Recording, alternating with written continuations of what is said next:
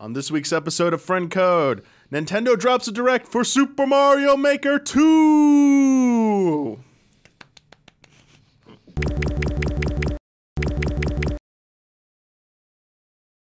Hello everyone, welcome to a new episode of Friend Code. I'm your host, Michael Damiani, and it is my privilege and my honor to introduce a very special guest who's joining us this week, Don Casanova. Hello everybody, happy to be here. Don, yes. Is this your first podcast debut?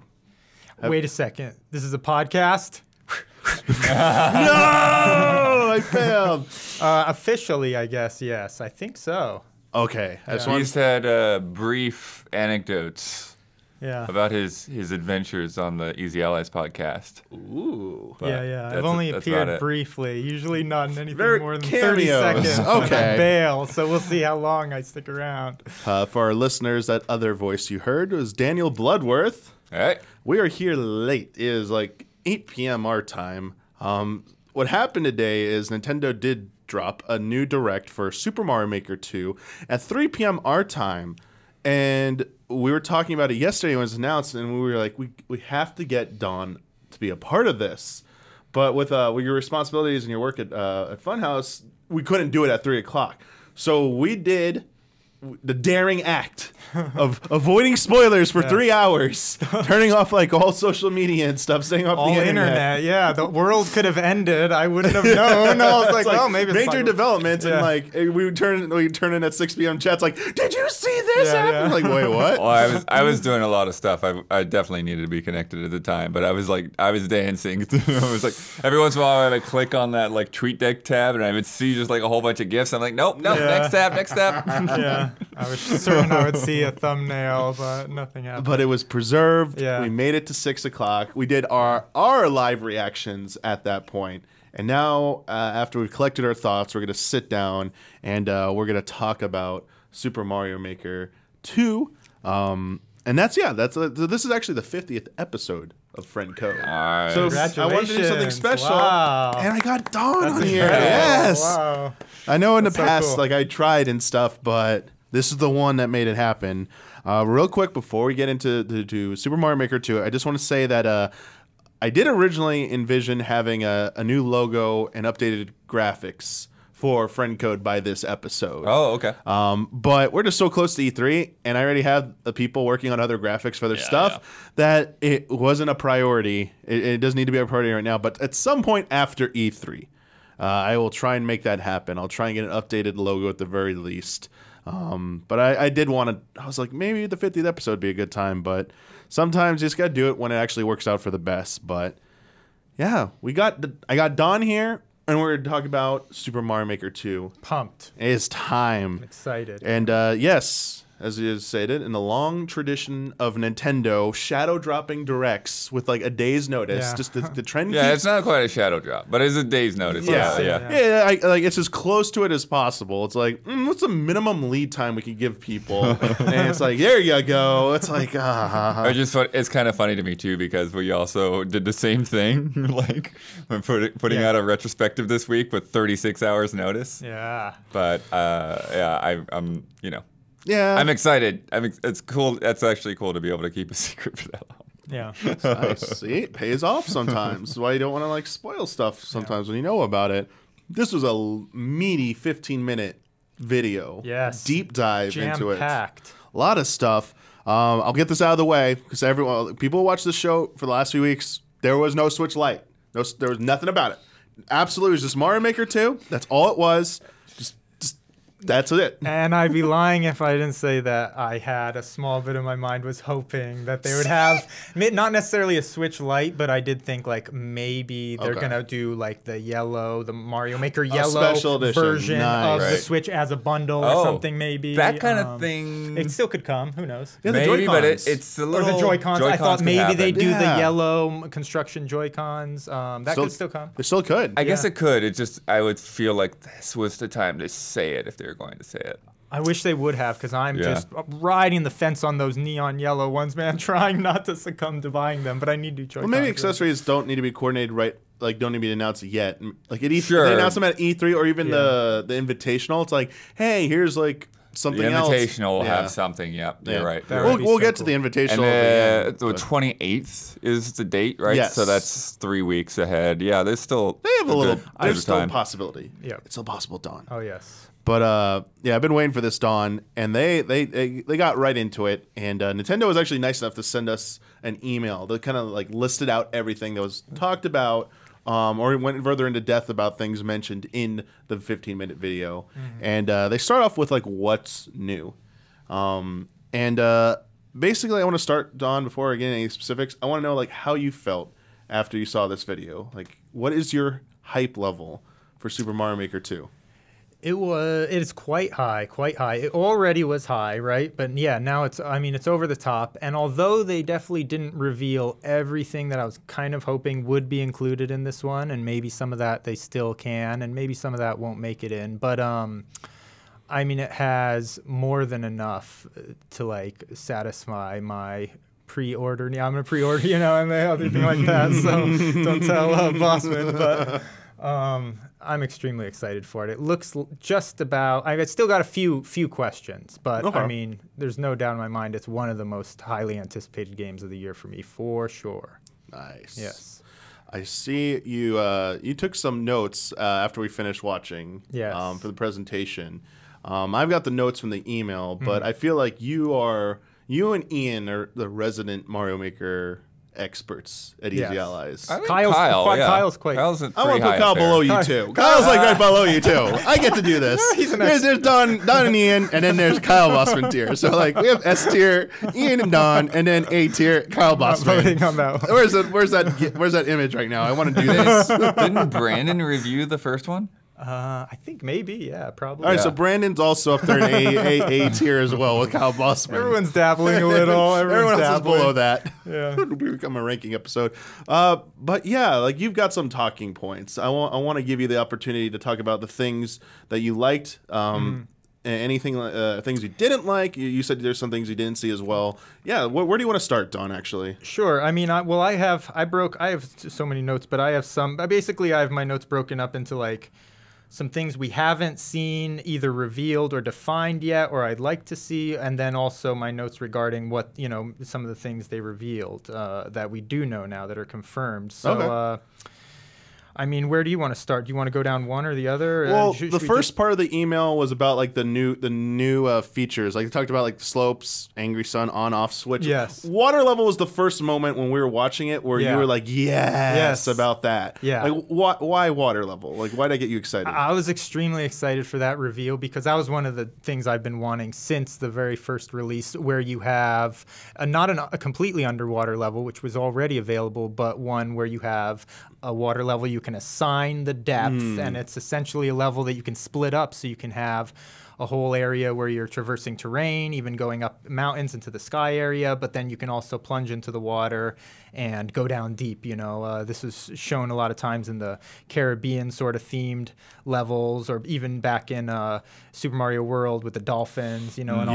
Yeah. So there's Oh, yeah. I just have a lot of fun. Like, to me, those levels very often all throughout the Mario franchise have been some of the just raw fun levels, and so I've always wanted to be able to design some with that feature available. And this is really cool too, because they revealed that not just you can set the water level, but you can set it to rise or fall. You can Yes. even set the speed at which it rises and falls. Yeah. And so and you can replace water with lava if you want as well. So whole bunch of options. It was really nice to get to see the actual interface of how it's going to work. Yeah. Because they alluded to in the previous video that there's going to be stuff like that, even like moving levels, the airships and stuff like that. Yes. How would we actually do that in the design HUD? And they showed like that it's really simple. It looked really simple. I don't know if you thought it would look simple, but yeah, like the arrows, like click it once to like go speed 2, click Yep. it 3. It's like 1 arrow, 2 arrows, 3 arrows, or something Yep. like that, or color coded. And yeah, it looked very simple and like easy to discern. Super simple. And a similar thing, which they also expanded on to kind of show you exactly how it works, is with the custom auto scroll feature, which they showed very quickly before with the little bird icon, and you're so you're assigning sort of how the camera and how the level scrolls automatically. But in this one, they actually showed that you sort of use these little numbered bird icons to set sort of waypoints wherever you want, and then you can set different speeds between those waypoints, you know. So it's really kind of cool. Super simple, super just user-friendly. It makes instant sense.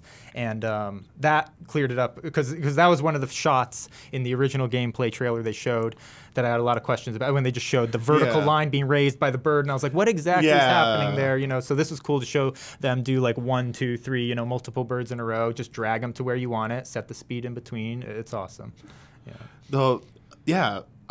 Just thinking about it really quick, I'm curious. They showed obviously how it worked and stuff. I don't think they showed a way to go like scroll left. Did they? Everything was like scrolling to the right and up and down. To the right and up and down, yeah. When they were showing off the example of how it's gonna work, like, oh, you can like make it go slow and then like horizontal, like it speeds up right now, and then it started to go down. I was like, could someone recreate that Smash Brothers stage, the Cruiser Rainbow stage, or whatever? Yeah. Like literally, because like you can make it go up, go right, go down, and then can you make it come back left? And you can make it like an objective-based level because that's a new thing they talked about as well. Very excited about this that. is the like I loved how this was jogging my my brain and think of these cool ideas. Yes. And like it just even something as simple as that got me really excited. The objective-based thing. Should we talk about it for a second? How awesome that is? Oh yeah, open the door. How do you feel about it? This is amazing because when I looked back after we watched it, I went back. Was there like no other options for that? There was always a goalpost in the first game.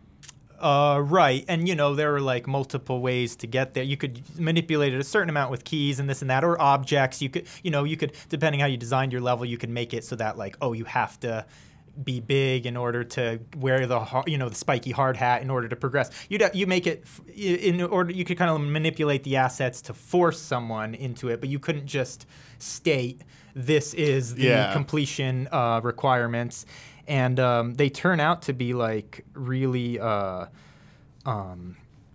lot of options. It looks like you can just choose, like, do they need to kill a certain amount of enemies? What type of enemies? Do they need to have a certain power-up? It looked like you could almost choose any object in the game and a number related to that object and then assign how they need to, either have those or, power-ups in order to complete the stage. So that opens up, like, so many Is there anything in there that, options. like, that you could tell where...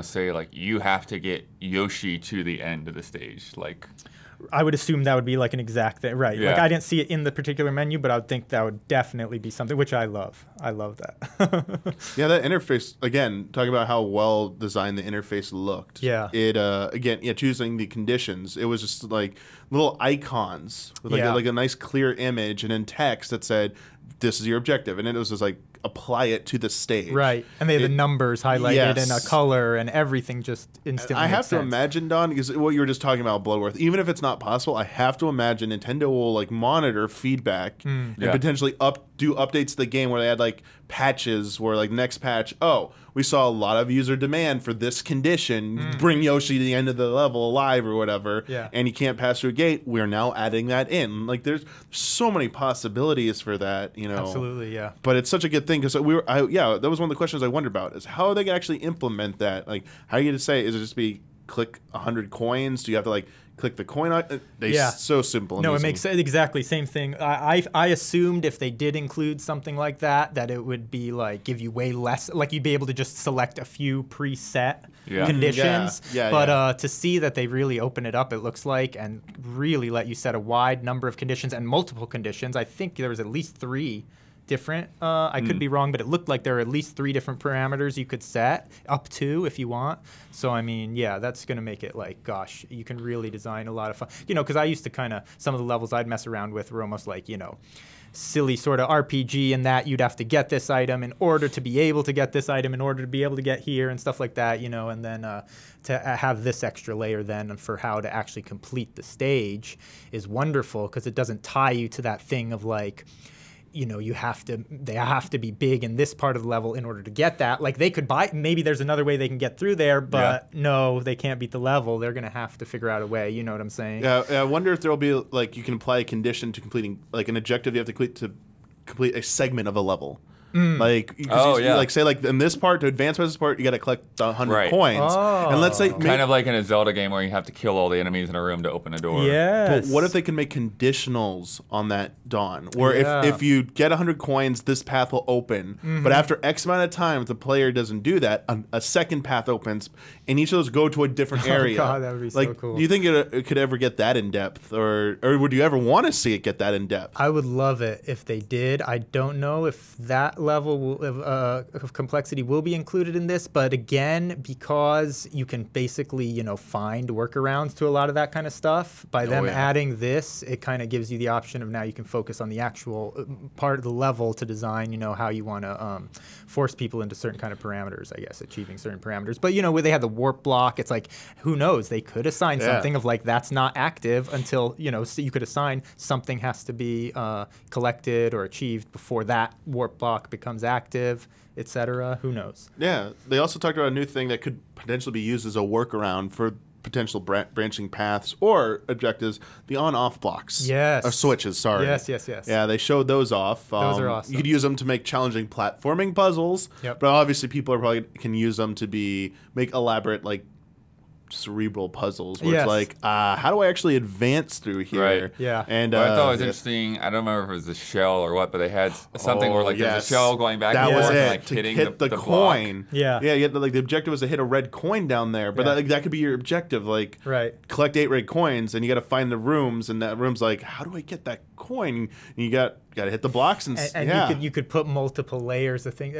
What was the one little creature that he copies? Like they're showing when you jump, he jumps. Squibble or Squeak. Yeah, Squeak. It was a weird name. Yeah. It was only in a Super Mario 3D world. But I mean, imagine, because you can then use combinations of like using those on-off blocks with a shell or whatever object, and by placing those creatures, so you have to do a really complex thing of, you have to both be activating the red and blue switches, but you also have to jump at the right time to make the little creature, you know what I'm saying? It could be like so cool. They didn't put them in the email.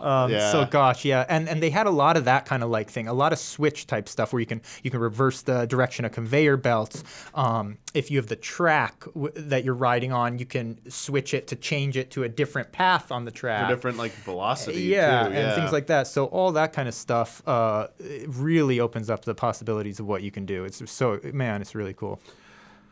One of the other moments I saw, Don, I hope it's on this list of yours. You got really excited when they finally dove into co-op. So there's a co-op making. Yes. Using pass a Joy-Con controller to a friend and create a course together side by side. It's local only. Yeah. You did have some thoughts on that, but you were really hoping for some kind of co-op option. I mean, we knew there would be a co-op option, right? Because it was just with the whole Mario and Luigi together and the marketing and all that. But we didn't know. Actually, that fun little intro. When they started you were getting right really away. Yeah, right when I saw that, I said, okay, so this is going to be. So when it started that way, I actually thought there was going to be an even bigger focus on that part of the game. But they mentioned it, but they did clarify that locally, at least, you can both be on the same screen, placing assets. And I assume they didn't show it, but I assume when you test it, maybe only one of you gets to test it. I'm not sure exactly how that'll work, but I certainly am really hopeful that they'll open that up online as well, though, so that, I could be working on part of the level at my place while Ian is working on the same level at his place. You can share it with your friends that way. Because not only would it be cool because then you don't have to be in the exact same space to be both designing a level and contributing to it at different times or the same time, but also what that would open up, which I think is really cool, is you can copy and paste whole sections of your map you create, right? So let's say I want to create just some complicated little mechanism or some, thing that works a certain kind of way. I mean, then you could share that with your friends in that way, essentially, by them copying and pasting the assets, by them having access on the servers. I don't see why that isn't possible. So they haven't quite described that yet. Maybe it'll only be a local feature, but I don't see why that wouldn't be opened up to they have online co-op. Obviously, they have the cloud save system in place for some of their games. There might be a way where like you finish editing it and You you're done save for the it day, without publishing. and you save it to the cloud or whatever. Yes. It's not published, but you can authorize other friends on your friend list to have access to that file. So if you and Ian were on your friends list together, I don't think you both could work on it at the same time, which would be fine. I think, it would be like once you're done, like, hey, I'm going to bed, and Ian's like, I'm gonna be up for a few more hours, and you're like, okay, cool, you can keep working on it. And when you come back next day, you see like. Super Mario Maker Google Docs. Yeah, right essentially. It's a glorified Google Doc. It'd be super cool. And then you like track changes and like delete. That's what I was gonna say. Delete this part and delete that line. Or, dude, imagine, because you know how you could, I mean, there's the sub levels, they call them, whatever. You know, you have multiple canvases you're working on, you connect them with the pipes. Imagine if one of you could just be like, you know, working on one of the canvases while the other one's working on the other canvas, and then you're going to connect them, you know what I mean? Because they're part of the same stage. It would be so cool, dude.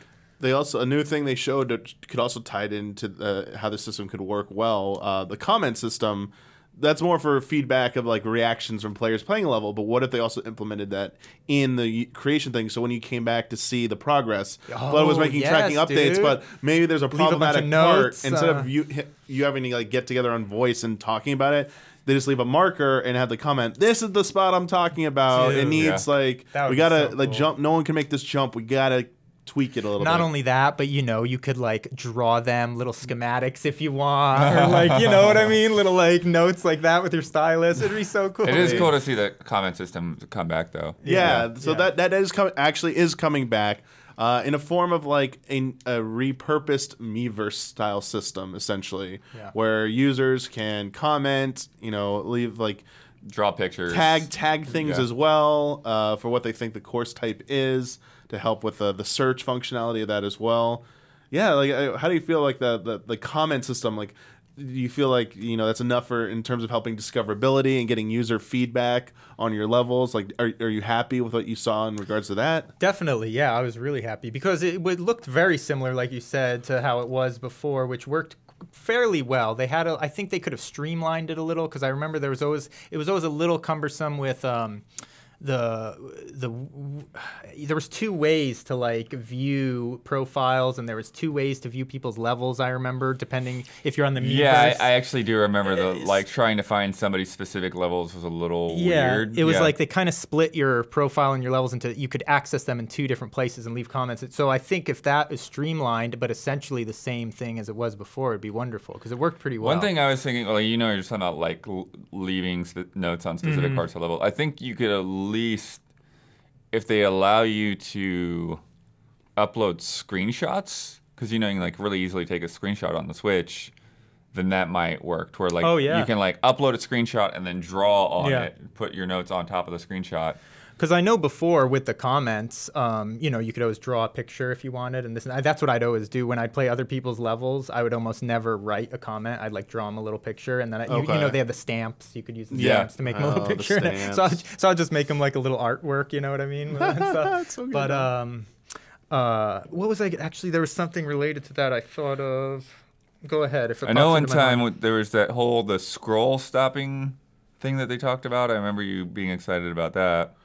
Yeah, that's really cool. They have this new feature where you can essentially, it sounds like you can draw like a vertical or horizontal line, which establishes where you want the camera to stop. So sometimes, you know, a lot of times when you go into an underground little subchamber and with coins or whatever, how suddenly the camera's fixed and it won't scroll left or right, even though you move, you won't be able to see beyond the walls. So that's a great way for controlling, you know, perspective, so that you can have hidden areas and all this, you know, a little more control over the camera. Never hurt. I think that's wonderful.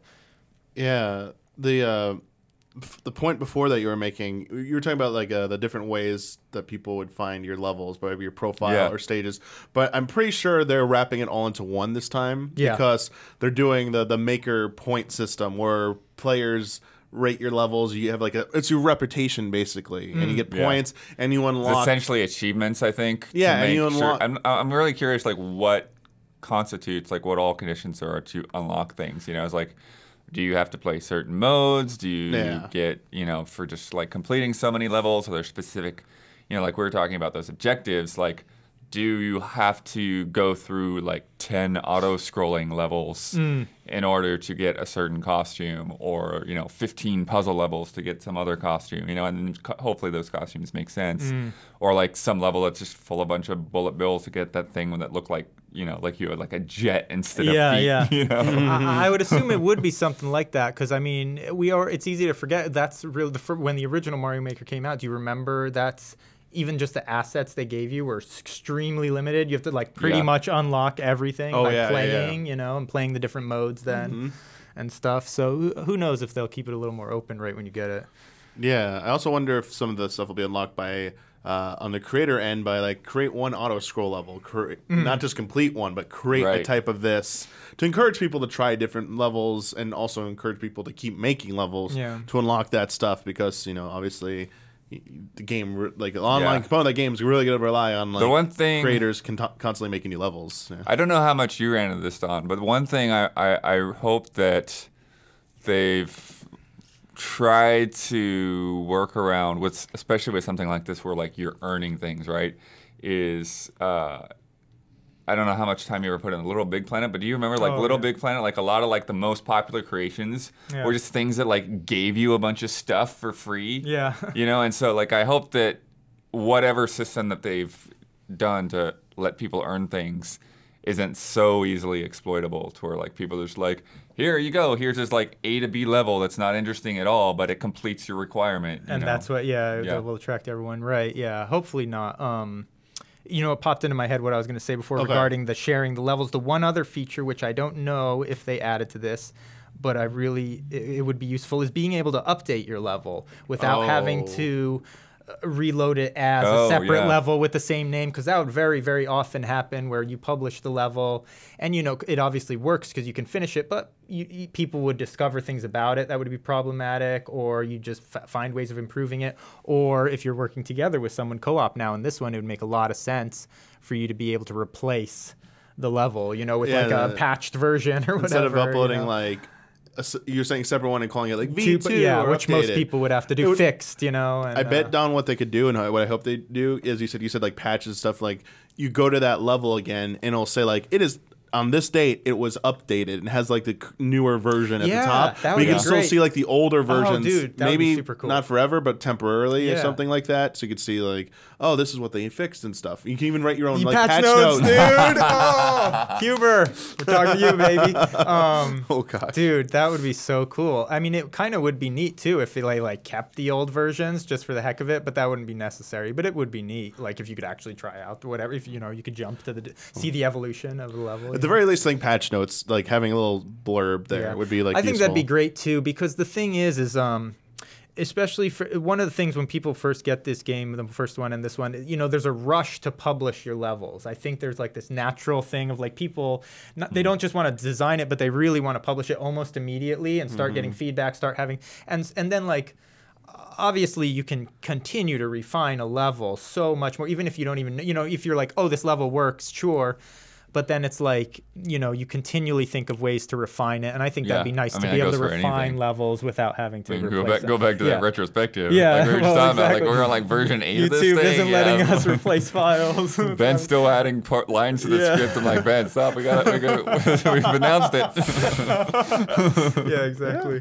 How would you like this, Don? What you're talking about, I had an idea. Yeah. What if, because the current rule for original Mario Maker was that you had to beat your own level before you could upload it. Or anyone else could try it. Unless they're on your own Switch.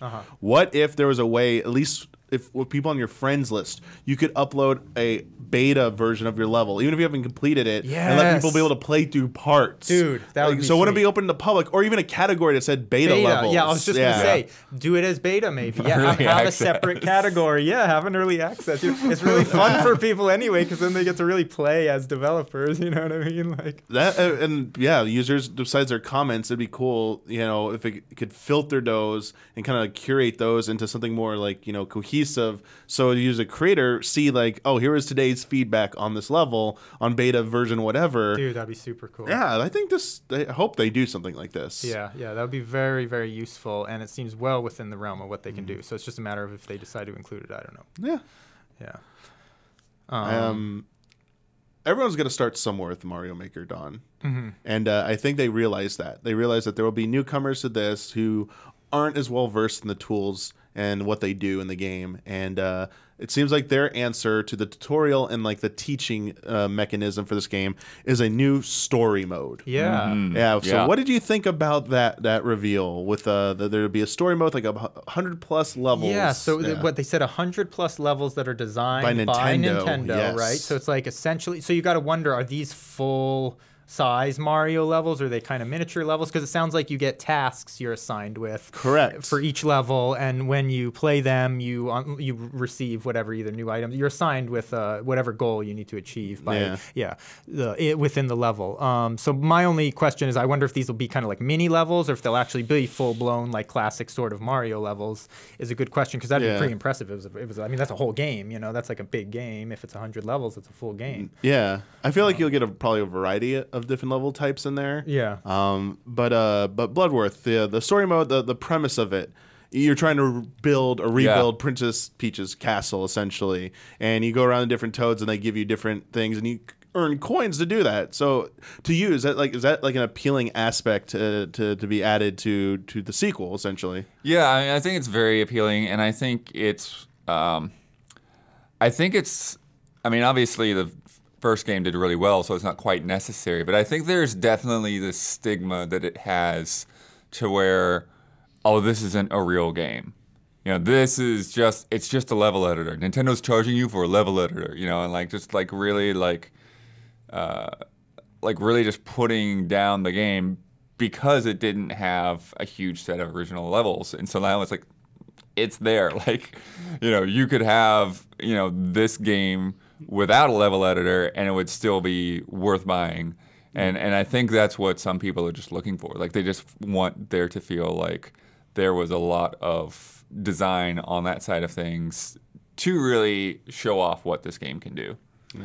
And it sounds like you know, an interesting approach to like also people that want that more classic Mario experience there, but then also to be eased into the whole building side of it, because essentially it seemed like it sort of gave you mini tutorials in a way, right, as you progress through the castle. So I assume there's like, it gets more complicated with the type of building assignments they give you, so you can sort of wrap your head around some of the things that maybe just you know, you don't think of naturally. But also specifically, they were saying the levels they design that you get to play are like showing you examples of. So I assume like I have a feeling you'll play the level, and then after that, in the next room or area you go to, like some of those principles you just played through, you're going to try to build yourself and recreate, I'm assuming. Maybe. I don't know if that's how it'll go, but it would be interesting too if like they could just kind of like scale back and like let you like deconstruct that level and see how all the parts actually work together. With all level editor games, I wish they would include that, where it would be awesome if you could even copy and paste sections, like the same way I was talking about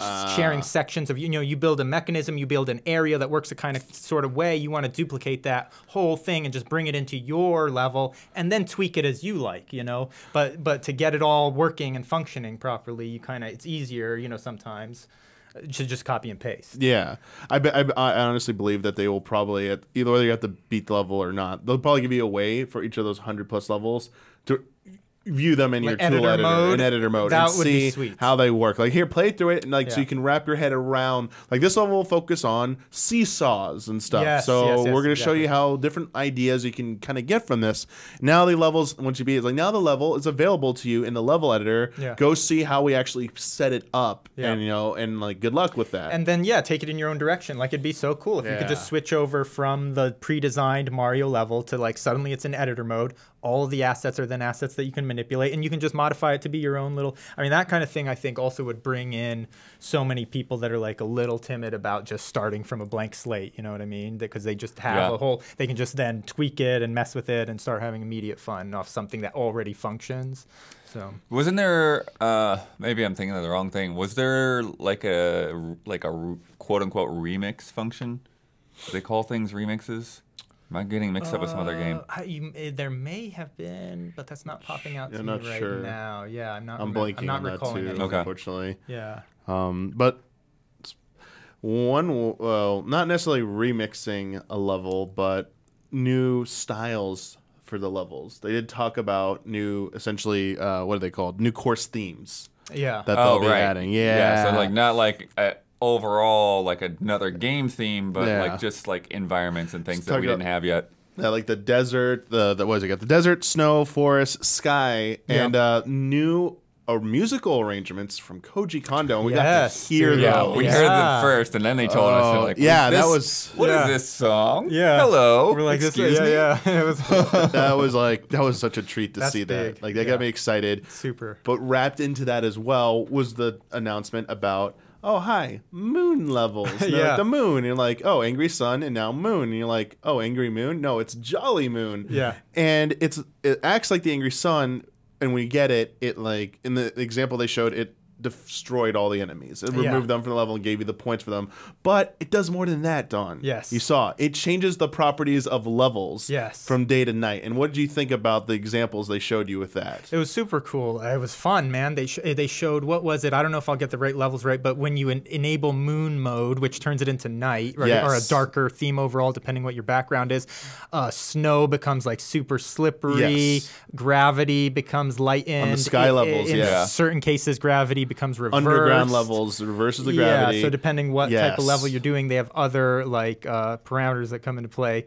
It looks super fun. I mean, I love it. And then the moon thing, though, I guess that just creates, when you collect the moon, it just wipes out everything on the screen that you're in. So, yeah, it's interesting. Yeah, I don't know if you, like, I didn't quite get it confirmed or not if you can toggle a level between them. That was my big action question, to yeah. toggle Right. that, or if it's just I think it's probably just gonna be set just as a I think it's moon theme preset, level. or in the desert, section, they said a desert, it would create a windstorm. Yeah. You know? Yeah. So, yeah, The but I forest didn't had see any water toggle. turning into poison water or whatever. And then And mushrooms into rotten mushrooms. Yeah, and then they said something about like some levels have Goombas floating or whatever. Yeah, which just is kind the of spinning. floating with like light gravity. Ghost houses were darker. Yeah, Oh, right. Yeah, that was cool. goes into spotlight mode where you're Yes. playing with just the spotlight over But you. yeah, I mean, the gravity one in particular would be really interesting if you could set a trigger in the level, you know, because I would love that. you know, like you're going through the level on the ground, but you get to the end and like you get a trigger and like, okay, now you got to go backwards through the level on the ceiling, and then you can get into like a pipe or something that's on the top. Yeah, Damiano, you mentioned it earlier when we were talking, Galaxy, some of the reverse gravity where you'd switch gravity up and down. I mean, some of those were some of my favorite levels, honestly. I had a lot of fun with them, but I think it would work great in 2D too. It would be super fun if they made that. Well, yeah, a lot of the ones even in Yeah, Galaxy yeah. are essentially 2D. Exactly. I guess so, yeah, just They had kind the of side rotated. scrolling, Yeah, you're right. Yeah. They definitely had some of that. Yeah. You know, they could definitely use it. But even just the concept of like a whole level doing that is pretty cool as well. Oh, yeah. Because they didn't even show you very complicated like designs thrown in on top of that. Like, underground level was just running around a little part of the level, I believe. But like throw in now scrolling, custom scrolling, and water rising, and like and then switches, like all riding this a track like, while you're upside down and like having to there's jump. so Yeah. much they could like start throwing in there and stuff. Like a seesaw would mess me up so bad. God. 'Cause I'd be like, no, stop, please stop. Equilibrium. It's all backwards. Why Yeah. is this happening?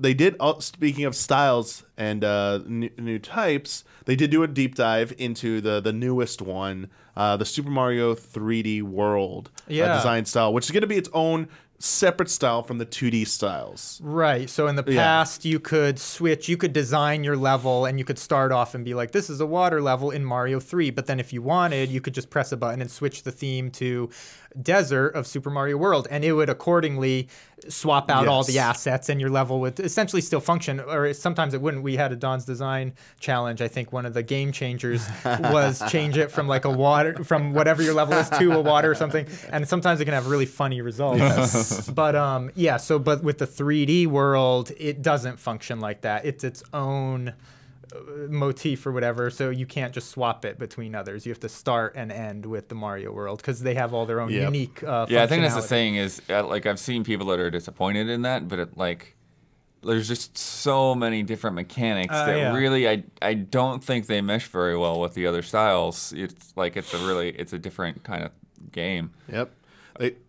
They went over a lot of those points, Bloodworth. Yeah. They try. I think they did their best to illustrate this is why it needs to stay in a different classification. And they started with the most obvious and probably like the biggest reason why, Cat Mario. Right. Yeah. Because you can climb just up an obstacle in front of you, but it'll be equivalent of the backgrounds in the 2D stages. Yeah. Climbing up those vertically, and it's like, oh wait, how would that work in the 2D games? Because it's flat. It's not 3D. It's not represented in 3D, so that's a good thing. They had in the original one. They did have like a couple of items. I'm trying like to remember sprite specifically for Cat what Mario, it was. right? Yeah. Well, not only that, but like there were items that wouldn't switch over because they were only in one of the games, and I'm trying to remember what they were. I think it was the boot, where you could ride in the boot from like part 2. Yeah. Or 3. Yeah. Or 3. Yeah. And then when you switch over, if you swapped palettes, it would actually, you wouldn't be able to use that. There were certain items that just wouldn't function, so they'd disappear and eat or become something else. But yeah, with the 3D world, it seems like there's just like a lot of different functionality that wouldn't make sense. Yeah, they talked about like clear pipes. I could see technically working in 2D. I gotta say, clear pipes was the one asset that stuck out as being. I would be really disappointed not to put those in just all of the 2D ones because why not? Yeah, it doesn't sound like it is. Or even like if they don't function like clear pipes where you'd use them to travel visibly like that, like why not still not just be able to make the pipes clear? Yeah, I wonder if there's any conflict with like the sprites or something, like some sort of object designs in the older games might not something that they just in their play testing they're like that doesn't quite work right. Because there are definitely some things in there, like they talk about like the blinking blocks and the blocks that kind of follow the invisible paths and stuff, and like you conceivably should be able to do that. But it's interesting because they put those under the Super Mario 3D stuff in the email under like the that's what I mean. Yeah, like, that was in that whole section. Yeah, so it's like, are those some of these not just restricted? Like Cat Mario is obviously restricted to this, but like our clear pipes, our track blocks, the blocks that follow the path of Blood's talking about, or the piranha creepers, draw the path and then they'll follow you like that. Yeah, I think that's even restricted. The Koopa Troopa car. It's like they only showed that in 3D because I think it's restricted to 3D. Is it because like the model and stuff? But like, there's nothing that says I couldn't work in 2D technically. Right? Yeah. It's curious why actually they wouldn't include it. Unless maybe there's, I don't know. Maybe there's again with the way the assets are designed, like there's just a whole other, like physics system and engine and everything that's running that. Yeah. That's very separate from what the rest of the games are. I wonder if it's something physics related that they couldn't quite get right or something. Talking about that, maybe I can bring up this point because it kind of connects to it. That was one thing that hasn't been talked about yet that I'm really curious is one of the things in the first one was you ran into quite a few limitations with the number of assets you could use within your level, right? And so different assets had different, like you could place a lot more bricks than you could of certain types of enemies and stuff like that. And, sure, because enemies, as simple as it is, they have AI attached to them. Yeah, and more complicated. So you don't. The thing is, there would never be a clear way of knowing, like, well, how many of this or how many of that, and that would change depending what you use. I assume, certain items would just become grayed out. But I'm hoping that there's like a massive expansion in the number of assets you can use because the first one really needed that. I mean, even one time I tried to design a level where just using one horizontal canvas, I tried to split up into quadrants just using a single thick brick line, but I tried to separate the entire stage into 2 vertical with rooms and stuff, and I couldn't even get to the end using even single bricks, you know what I mean? So that's a problem, I think, and I'm hoping, I would assume they have the power on the Switch to do it. I don't think why not that they do. Yeah, there definitely should be more power memory available. They showed several shots where you have a massive amount of moving enemies on screen at the same time, but I'm wondering about in the whole level if there will be a limit to a much higher ceiling to how many assets you could use. And I mean, the thing that would be amazing really is if they could... be amazing if there was a limit break. Some kind of mechanic where like, you've hit the limit, but then you find some way to smash it. If they could give you a percentage, well, that's what I was going to say. If they could give you a percentage, like, so that if you hit that limit, you could then know, like, well, what is using what percentage? Like, what if I delete 3 of these creatures? Yes. Will it mean I can then get 6 of the, you know what I mean? Like give some kind of value to things in terms of memory or like whatever. Like File Finder on your PC and stuff. They'll show you like every folder, like what's the biggest size and stuff. It's like, and like you said, percent, like making sure like a graph or something, like a pie chart. Right. And like you say, it'd be like the paratroopers are taking up like 5%. Like why? Yes. And it's like, oh, you stack them different types too close and you put like, you I don't know, like whatever reason, or you too many like ground tiles or whatever for the ground take up like 25%. It's like, do I really need to use that many, or could I like cut corners? It would make you design in a more efficient way. It'd be so helpful because a lot of times in the past when you run into those walls, you just like have to start guessing and deleting stuff, and that kind of sucks, you know, because if you knew exactly what was causing you taking up what amount of memory, you could like decide, okay, I need to make this part of it more efficient, or oh, I really don't need this if I get it's causing me to sacrifice so much of the other part. So I don't know if they'll include that, but if nothing else, I hope the limits are way way higher, you know, so we can really use a massive number of assets. And for sure.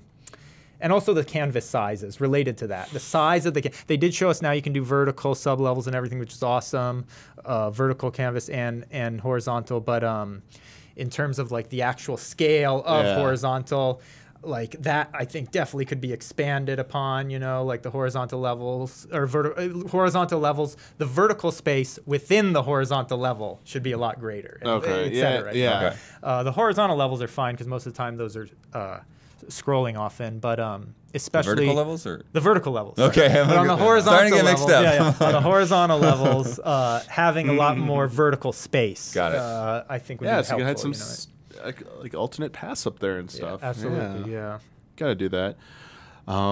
They spent a good amount of time talking about. We already talked about like the player profile stuff like that when they started going into the online stuff, but then they got into like multiplayer. How you're gonna play multiplayer, not creating multiplayer, but playing multiplayer, and they got a versus mode. Yeah, a multiplayer versus mode in Super Mario Maker 2. With Ian's hated bouncing characters. Yes, there's that you can run into other characters and you will bounce them around. Yep. And they were showing like maybe staying behind is a better tactic, or like boss battles, like, well, maybe you want to like set your differences aside. I was like, no, not at all. It said maybe set your differences aside for the boss battle. You're like, no. So, how do you feel about them? Like, and it's gonna be like a category to like search for, so they'll encourage people to make levels like that. Yeah, how do you feel about like them rolling in like a competitive angle to this in terms of like a multiplayer competitive angle in this? I love it because the co-op Mario was already basically like fighting against being competitive, because it's like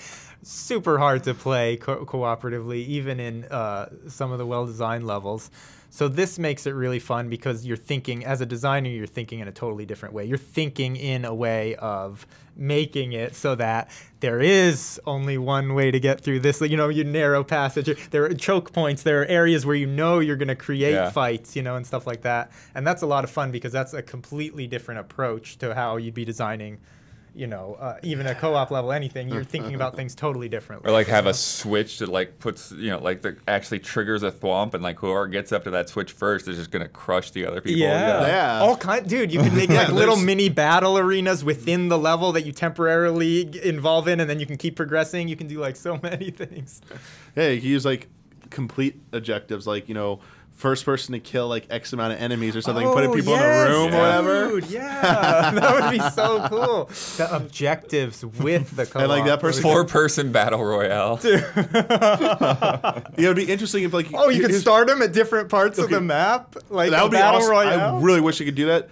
Have pickups, like have like a fire flower over here and a cape over there. That would be sick. If they can't do that, Don, here's another thing for you. So everyone starts in room A or room 1, and it's like kill the enemies. Whoever does it, they get to pass through the door, like or they pass through the door, and then like it drops like everyone down or something. And like you lose people each room or whatever. Like only 3 people make it through. So like one person's axe each level. So you make like a 4-room challenge or 3-room challenge. Chambers whoever of makes death. It the end or whatever. Or you drop them down to like a lower level where it's just like it's just a hallway, and they gotta wait for everyone to complete. And then the person who's up there gets like a power up or something. So they have a benefit in the next one. So do 3 room challenges. Everyone who the worst person falls down to the little hallway below it, and so they keep walking right with the people who advance right to each floor, and then the person keeps falling down. And after you get to the last room, okay, that person won. You get a fire flower now. Then you all rejoin and do like another set of rooms. Like that would be so cool. Like doing challenge rooms and the weakest link falls. Oh, Dawn. But Battle Royale thing, if they could do that. Battle Royale would be so yes. If you could assign starting positions that are on different parts of multiple. Oh, dude, that would change everything. Or again, like kind of like a trial by fire kind of thing, where like it's the first. So kind of a similar thing where like the first person gets into a room and like they get a power up. But then it also triggers like a flame, like that blocks the whole hallway, so that everyone has to pass through that flame. And so the only person with the power up is the first person that got in that room. So you're automatically, you're just stacking advantages as you go through. In the first game for co-op, like because there's 4-player co-op in this one. Yeah. Did you ever see any like in terms of co-op, the level of intricacy? What if you could start 4 people in different spots, and each person has to solve their room to let other people advance to a next room? Oh, so yes. Dude. Yeah, so let's do 2-player for the sake of making it easier. So it's like I move to room A and you move to room A, like we're above each other, above and below. Yes. Like I can't advance, but until you solve your puzzle. Dude. You solve it, it opens the room for me. I move next room. Now I gotta solve my puzzle so you can get there. And in some rooms we need both of us in there. You're brilliant, Damiani. That would I've seen it before. It's not my idea. But the new Kirby. Is it still the new? I don't know. Was right? The one That's still the year, newest. For Switch, it's the most recent Kirby. That one did it brilliantly on several levels, where it was like splitting the level where you'd have because you form your little team. But if you're doing co-op, you'd be on the top, you'd be on the bottom, and a lot of those were auto scrolling too. So there's like pressure of like these people need to complete something to let these people go, and there's like all these like threats that are constantly bearing down on them. I didn't even think about that. That's a whole different way of thinking of designing the levels too, which would be really fun. I like that. Jeez. They also offered another. They revealed how you're going to be able to play with other people essentially. So there's nearby play. If up to 4 players each own a Nintendo Switch system and a copy of the game. So it's not the old way of one person owns a game and like you all can locally there's download still it. games that do that, but there not are this still, one, but they feel like they're moving away from that a little bit more. The one person can set up a virtual room as long as they have a stable, persistent internet connection that everyone else joins as well, like that. Yeah. But like you're gonna be playing online with other people essentially. Yeah. This is the only way you can play like locally with other people, but there's no traditional local co-op though. It's all online with other people. You can play friends. I'm sure there would be a friends mode or a random people mode, but it's more of them pushing you towards like this game requires an online subscription for a lot of the content to access it. Yeah. And I wonder, like, how do you both? I mean, was this expected? We've talked about this a lot. Was it expected? And do you feel like what they've done justifies? Do you feel they've done enough to justify it or not? I mean, I think it was expected. I mean, in terms of justification, I mean, that's like the whole gigantic argument that's gone back to the beginning of Xbox Live. So, well, I guess let me rephrase it. Are either of you sad that there is no traditional local like co-op? I mean, did the first game have anything like that? No. I just think that's another thing. Like we were just playing a Switch game called Unruly Heroes on Group Stream. And like one of the issues that you have to solve is what happens when people go off screen, what happens when people die.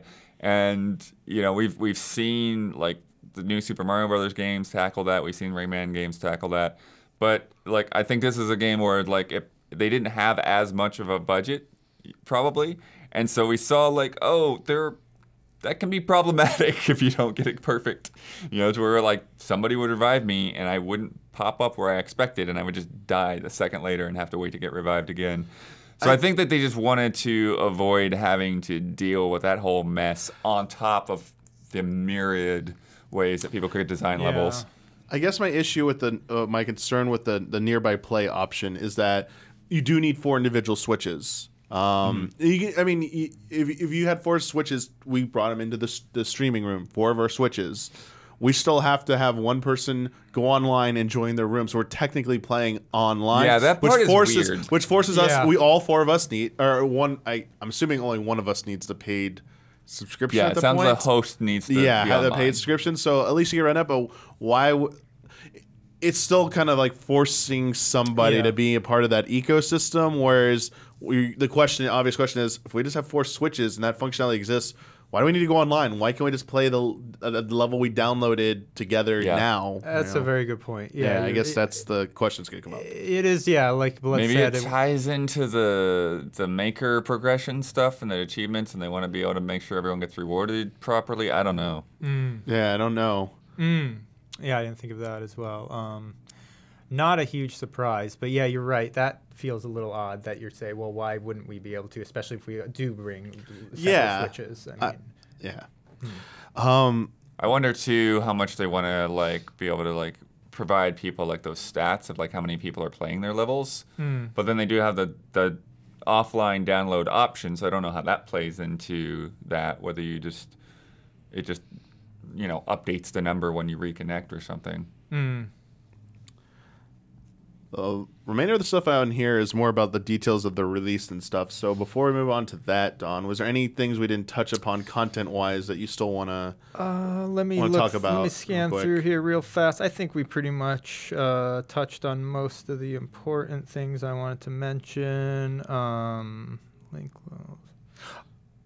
Oh yeah, no over something we didn't see over. One thing I was really hoping for, which we haven't seen yet, which still may be there, is to be able to link levels together to create your own mini world, and also in doing that, maybe having a overworld map maker that went with this. Same thing, you break the different styles down.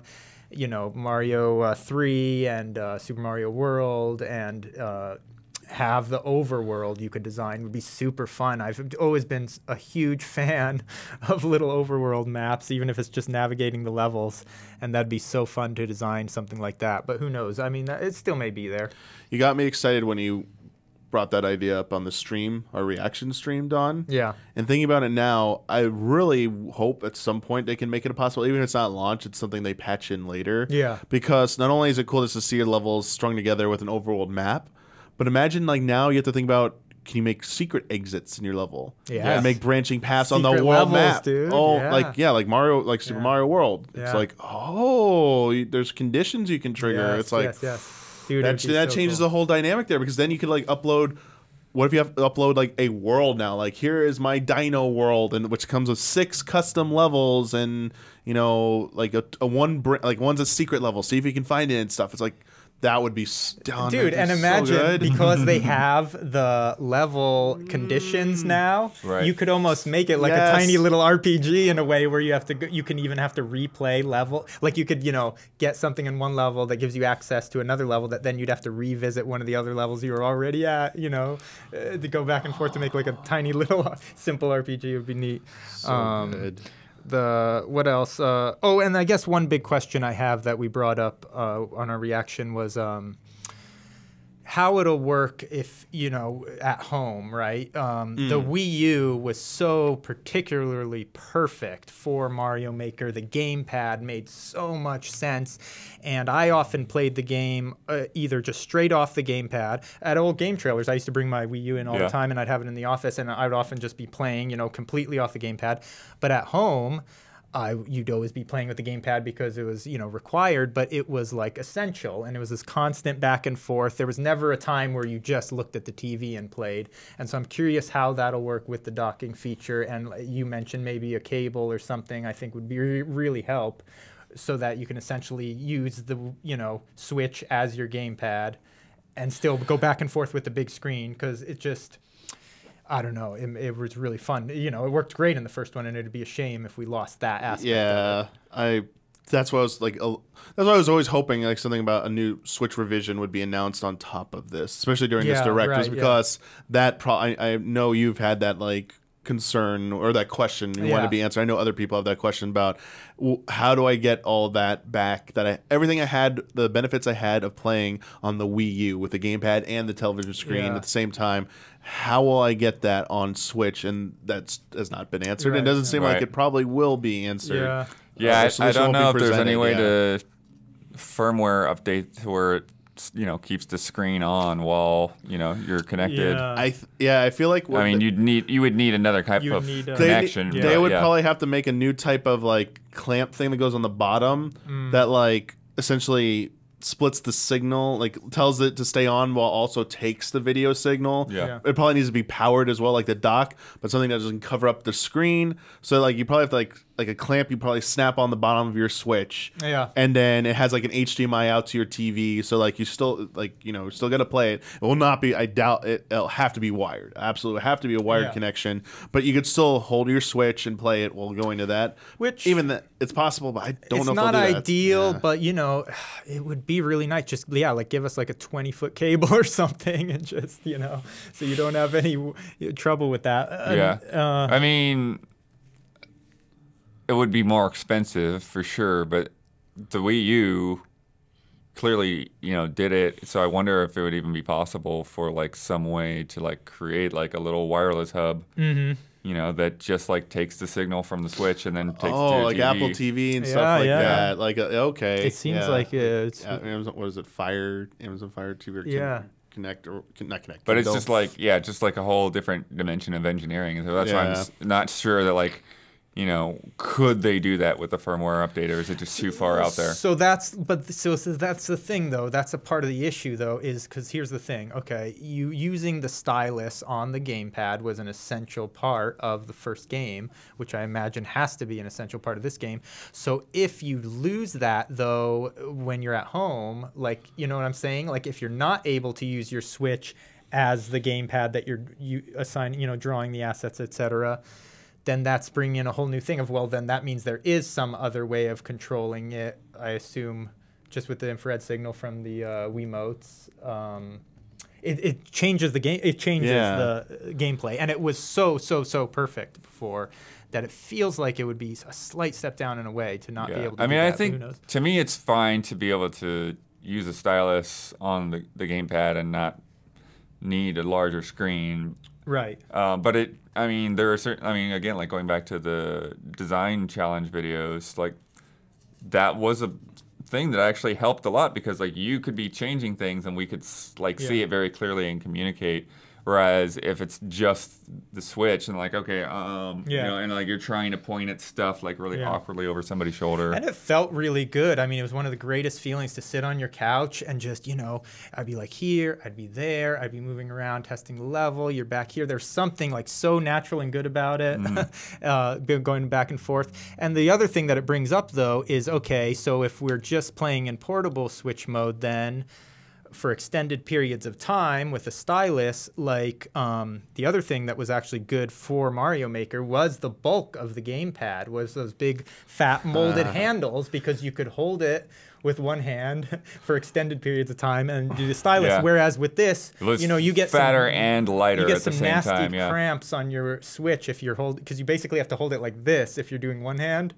For an extended period of time with a flat hand is what I'm doing. I wonder for the if listeners. Any way with the Switch dock that they could find a way to make the Wii, if you have a Wii U gamepad, connect to docked Switch. Oh, dude! So you can see the signal on that. Problem solved. But it would be kind of funny if you had like I don't think so. Kind of like an easel or like an arm that they have for a mic stand, and like you just have like this arm that like puts your Switch in front of you like a canvas, but then like it also like plugs in so that it can be charging while you're drawing. Yeah, they do have though like third-party cases that have the big bulky handles, I guess. So that's just the workaround for now. But who knows? Maybe one of the future they'll offer an alternate Wiimote that'll be like a rounded shape. Who knows?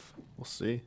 Anything else? No, I guess that was about it. I think we covered a good amount. Yeah, so you they talked a lot about how this thing's going to be available, and one of the things we'll get to is something you mentioned about one of the things you want to use to play Super Mario Maker, which is not mentioned at all in any of these things. So before I dive into all the bundles and the things they're offering for you, in the North American video presentation for this, as far as we know, we watched this 3 hours after it went live.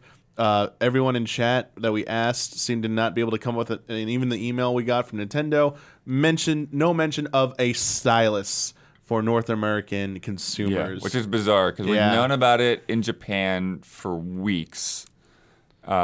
The exact same direct in the UK shows the stylus. Yep. We got nothing. Got no idea. Exclusive to GameStop? I don't know. Oh yeah, what is the possible explanation though? What are some possible? We don't know. explanations? I think there was clarification on the UK one. Apparently, that is exclusive to a special edition of some kind. Oh, okay. It's Japan not is the same thing. It's a limited edition. Yeah. You can also buy the limited edition digitally, and you'll get a voucher for the stylus in Japan. But nothing here.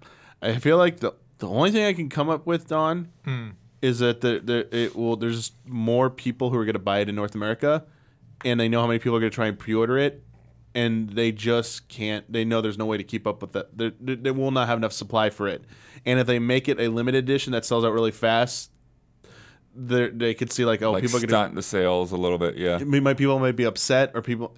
Basically, I feel like it might be as simple as they don't think they can make enough, or they don't want to make enough for everyone for this game. Because think of it, Wii U came with one, 3DS came with one. Yeah. Like it wasn't like the game that came with it; it was the system. So anyone who was buying it already had one. Now it's like we have to supply this for one game, and this theoretically gets to be like one of the only games that ever uses it. Like this extra cost to it. So you're saying there's a possibility that it wouldn't even be available though? Period. They might even as its own thing. They might buy separately. They might leave it up to the community to be like, find alternative solutions. Like, is there a third party for not for Switch but for other devices, a type of stylus that will work they're for this? definitely out there. And then the people just be like, go buy this one off Amazon. Go buy this, and they're hoping people who really want this will just go do it. So they're passing the buck on. So the question is though, but if for the people that aren't going to do that, how do they intend you to play? You know. Well, they showed the Joy-Cons. For the co-op, yeah. But that doesn't make sense. Like I mean, look, I have total faith in Nintendo, so I think they have this figured out, obviously. But to me, at this point, it's like I need something to create an epiphany because I don't understand how this game would work without a stylus. Like it's so essential to the core part of playing it. Like not having the stylus, even with really accurate, infrared, just doesn't feel right. And I just don't see them withholding the announcement. There's one other possible explanation. Yeah. Because I don't see them withholding this announcement. Like this is something you want to say now. Like you want to I saw someone say, well, they're going to shadow drop or not shadow. They're going to announce it at E3 as like it's part of a surprise because they want surprise E3. I'm like, that seems a little weird to say for E3. The reason I could see why it might be happening, but they can't announce it because it's not inked the deal, is whoever they're using to supply the stylus for them. There could be an issue with that. The deal might not be finalized, as I said. They might run into a production problem, and they're like, we can't announce it till it's actually official because that's we can get sued for that. Yeah. We gotta wait. So maybe there'll be a follow up once. Like the hopeful, optimistic version is, it's gonna be. There will be a version that has it. It's just they gotta wait they're waiting on something before they can officially say it will be available. Whereas in the UK and Japan, they're using a different supplier, obviously, and it's like, they've got their things figured out already. It's just strange because I really assumed, on this direct they were gonna show it, and they were gonna show that it was just gonna be packaged with not a special edition or anything like that. Was just gonna be packaged with it as part of it. Because even on the first Mario Maker, it was like that was a whole part of the gameplay they constantly showed. They would show a hand, even part of the game graphics. They would have the hand in there with the stylus, and on this, they just showed gameplay, but you never saw how those objects were really being placed or being moved in actuality. That should be interesting, but I think who knows? There's got to be a way. It's a stylus. Yeah, like a little alarming, but I mean, there's technically still time. Yeah, but I don't think they're withholding it because it's a secret, like a surprise they want. Yeah, no, it's something odd though. It's odd that they haven't. I think revealed. too, as we saw this, the solution in Japan with the digital version. I think the digital version makes this a whole lot more complicated. I think Nintendo really wants to be able to sell it digitally, and they're making a lot more money digitally this generation. So now, how do we do this? Yeah. What is the actual logistics of making this work? They probably might be working with retailers to secure that deal. Like if they come up with a voucher, like we're gonna send you 100, 100 individual styluses or styli, I forget, for people to redeem. We will cover they're gonna have to cover the cost, but like they need to go in person. We don't want to have to mail these out, but maybe they do a collaboration with GameStop. It's like if you pre-order digitally, you'll get a code that you can go into your GameStop and redeem for while supplies last or something. Yeah. That's and they true. could maybe just be available for $5 for everybody else. Yeah. Right, they'd have to, right? Yeah, it would have to be available when you purchase the game. But I didn't think about that, though. Yeah, what about, I really didn't, that is the digital is what's causing the problem. Because what about people that are just downloading the game, then they have to wait to get their stylus delivered? Even, that's kind of weird. That's unless you pre-order, I guess. I think it's just a logistical thing that's holding it up at this point. I bet there will be some kind of availability for us. What it will be remains to be seen. On that point, have either of you used your touchscreen on your Switch at all for anything? Just out of curiosity. I've definitely. Yes. What is that? Severed. I played Severed on there. How was your experience with the touchscreen? Because I haven't I thought it was mine. fine. It was yeah. good. Yeah. And just using your finger. Yeah. It was basically like the gamepad, but slightly better. I mean. Well, I mean, the screen is definitely glassier, right? So it feels a little bit more like a phone. Yeah. Or an iPad or something. Yeah. Mine was just for Final Fantasy X on Switch. There's a menu you can bring up with a tap on the left side. Oh yeah. It's just like and a it's tap. just tapping. It's nothing. Yeah. And same with you. There wasn't anything where you had to actually. Well, Severed, there's a lot of like. But it's like just the whole game motions, is right? that, It's not actually like moving things or anything. I wonder. Yeah, maybe going through like opening a game or something. Sometimes I've like just hit it, double tap it, open the game or something like that. But yeah, I don't really feel like a desire. I use it a lot for putting in codes in the eShop. Just type. It's a lot easier for me to type. Oh, interesting. On the touchscreen rather than moving the control stick or whatever. Very curious how they're going to work this whole stylus thing out. We did get details on other things about how it's going to be available, though. Yeah. To go really quick for those who just haven't read it or seen it yet, but I mean, it's coming out June 28th. It'll be there is a standalone version in stores and digitally on that day. There will also be a bundle that includes Super Mario Maker 2 and a 12-month individual membership to Nintendo Switch Online at a suggested retail price of $69.99, so $10 more than the base game. And they say that's a savings of $9.99 off the suggested retail price if you bought each of those separately. Yeah. So you're saving and about it $10. stacks. So if you're already a member, you get that extra. That's the key selling point. That's a good thing. Yeah, so if you're like, I always forget to renew, might as well just buy this now and like it'll stack. So that'll solve your problem there. They also announced a new voucher system that will be rolling out with the beginning of with Mario Maker 2.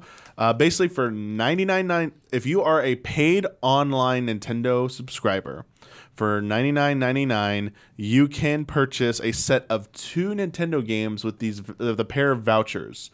So it's a list of eligible games, but assume they're full price, $59.99 each. It will be a saving of. But that's the weird thing. I was looking at the list, and some of those games are $50 games. That's a problem. And I'm like, you're paying $100 up front, but some of these games you're not getting any savings on? Like, what is... Mario Maker 2 is $59.99. So let's say if you used it for at least... You maximum savings of roughly $19.99, essentially, if you bought 2 full-price $59.99 games. But I don't think you have to use the one for Mario Maker. You don't have to. No, it's not just... Them for it's any just rolling 2 out, games. starting with Mario Maker would be the newest game you can use on... Though people are saying Fire Emblem was eligible, because it is on the coming soon in the eShop. Oh, was there? Yeah. Okay. Apparently. Or someone said it was announced somewhere.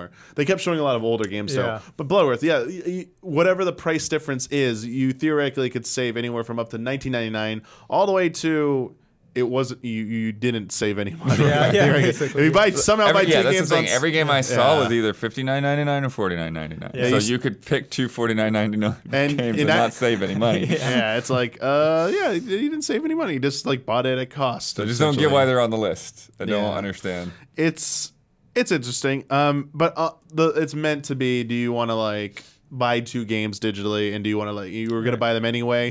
Save like $20. It's another incentive to be a part of the online ecosystem, essentially. And they said the second voucher is good for a year, I guess. Up to a year, and it sounds like the promotion is only running for a limited window as well. Yeah, you can only get the vouchers through the end of July. Yeah. So I'll be curious though to see, future games that come out. I assume not all of them will be included in that voucher, right? Just who knows? Well, I mean, there'll be games that probably won't be in the eShop yet. If they're not in the eShop listing, you can't apply it to it.